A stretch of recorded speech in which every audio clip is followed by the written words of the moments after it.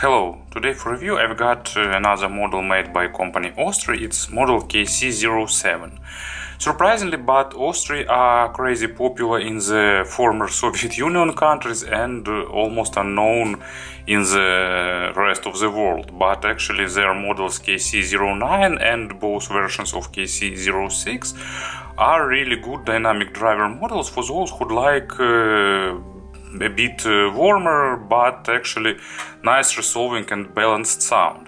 So after relatively successful models, Ostry decided to release the hybrid model with noticeably higher price. KC07 costs $200, and actually it's pretty surprising because KC09 costs only $100. They also thought that they will release that model for $200, but then they've cut the price, and KC07 they decided to release for $200, and now let's have a closer look.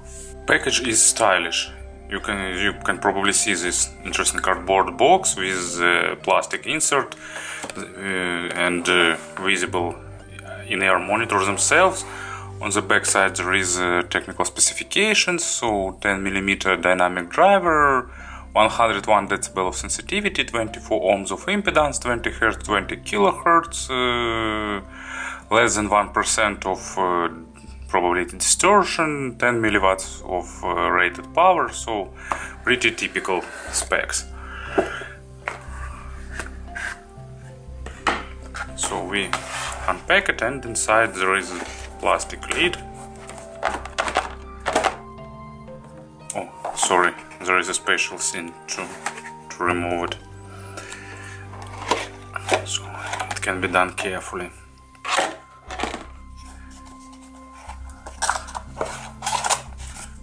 So inside we'll have cable organizer. You can use it to wind cable or to store in-ear monitors inside. It has magnets for clipping. Ostry themselves. Two set of tips.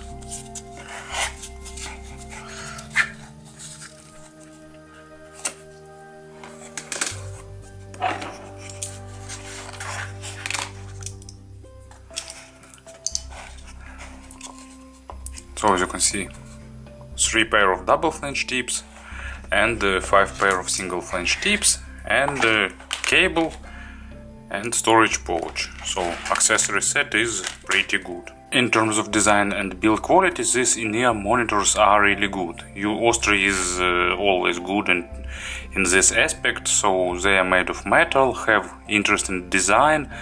Just look at this fancy faceplates. They have slogan. On the right earpiece it's Beyond, and on the left Fantasy.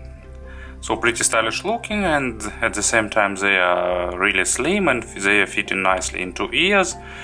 They have pretty long good spouts providing above the average sound isolation, and they have good lip, protective grille, so everything that I usually mention.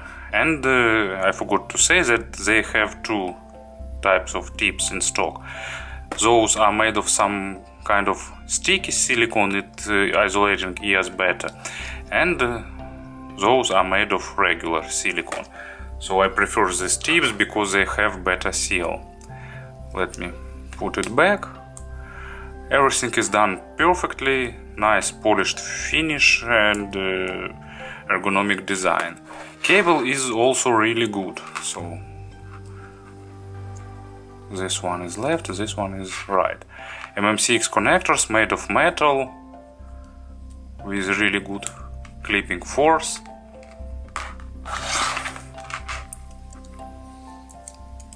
Connect first one, second one. Cable itself is also nice, it's soft, it has zero microphonic, it's really flexible, lightweight, it's not getting hard when it's cold, it's not tangling. It looks really stylish with this two-color black and white isolation. It's braided nicely, it goes way down to the splitter, and after the splitter it goes braided to the jack itself. So in terms of design, in terms of build quality, in terms of wearing comfort and everything like that, it's really good in-ear monitors that are done really nicely. And of course about the sound. You know, I'd really like to say something, oh, they sound so great, it's the best in-ear monitors in this price range, or one of the best, just break your piggy bank and go and buy them on the AliExpress, on Pen and Audio, or somewhere else. But unfortunately I can't say that, and because it would be a lie. You know, their sound is really controversial. With some tunes they sound really good, with others they don't sound so, and I suspect that the main reason is drivers overlap, because those offer good lows, good treble, and actually not so good mids. But let's move probably step by step. So, lows here are really good. It's dynamic driver lows that goes pretty deep with nice resolution. Of course, it's not balanced armature, so resolution is typical for the dynamic drivers, but not for balanced armatures. It has normal texturing, pretty good, well control, and so on and so forth. So everything that you can probably expect, with good rumble, good depth, good weight, good punch, and so on. Of course, resolution could be a bit better, but for this price range, actually, if we won't compare with something more expensive, it's normal. As an example of low frequencies track, not this button, actually what I prepared, I usually select songs and put them to playlist. Yep, a bit unusual surprise. Epic trailer theme, Global Time Studios. Actually, it's some kind of test track that Fio put on their recent dubs, and it's interesting tune. Actually, you can understand what kind of tune it is by the name. It's really epic with a lot of low frequencies rumbles that this in-ear monitors represented really nicely and in really impressive way. So in terms of depth, they are good. It's not bass heavy model, you know, like to massage your eardrums with low frequencies, but it's really good balanced deep bass. And about mids, that's the most controversial part, because you know, lower part of mids is good. Male vocals, especially low ones, sound pretty nicely. Good body, good resolution, good emotions. All the instruments that hit to the lower part of mid frequencies is also nice. But somewhere on the upper mids, but below the treble area, there is some kind of smoothed part. I think that it's where dynamic driver and balanced armatures overlap, and this part is really lacking resolution, and because of that sometimes players sound softly. For example, of course not players, those earphones sound softly. For example, they don't play genres like heavy metal or hard rock, because they sound really softened. And at the same time, genres like jazz music and some female vocals, especially high-pitched ones, sound pretty nicely and engaging.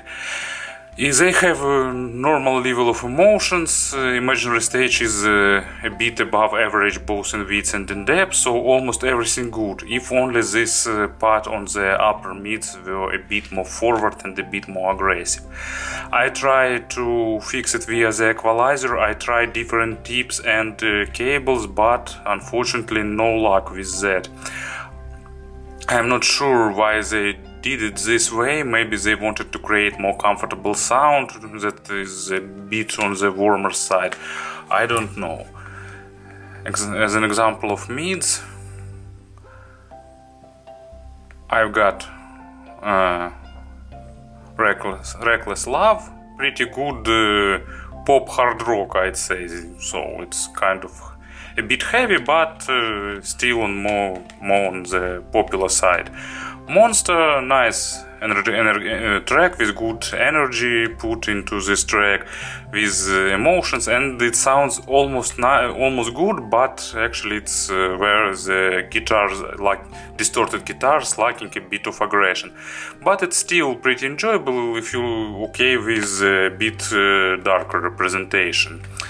And treble also pretty nice. It's not super extended, extension is average, but treble is nicely controlled without big issues, without big problems. So normal resolution, almost good attacks and decay. So for this price range, it's acceptable treble that they are not super good, but they are definitely not bad. So pretty normal treble, pretty enjoyable. And as an example, I will use probably less known band. It's Bijelo Dugme, former Yugoslavian group that in this group actively participated Goran Bregovic, so it's the first group of Goran, and actually I think that what makes it interesting.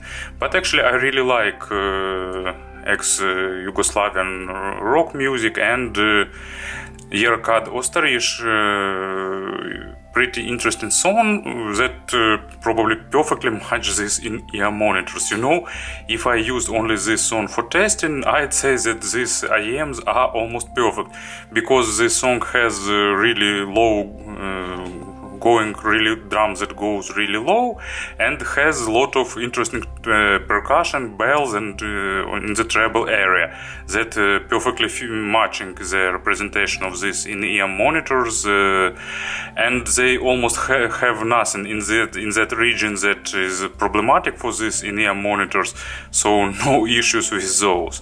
So to summarize everything, they are genre dependent. So for some kind of electronic music, for jazz, for some kind of rock, actually for not aggressive music, and for those tunes that doesn't require probably upper mids presence, they are good. For aggressive music and some, especially on some vocals, low female vocals or high male vocals, they are not so good. Probably I won't go deep into comparisons, because in this price range there are a lot of good models. I can't recall every single one, but for example Hi-Fi Boy OS V3 is more natural, more balanced, more resolving for those who like natural sound. For those who like technical sound with fast and punchy bass, you can consider Dunu Falcon C.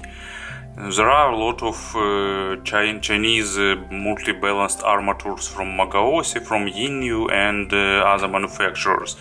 10 Hz I can mention also. They are usually more resolving on mids, but with usually sometimes with problems in the other parts of spectrum. Actually, if you want Ostry sound, I can definitely recommend you Ostry KC09. Good model with more balanced, more weighty, bit more darker sound. Of course, KC09 is worse on treble than those, but they are noticeably better on mids, and they cost 2 times more, less of course. So I think that KC09 is more balanced model.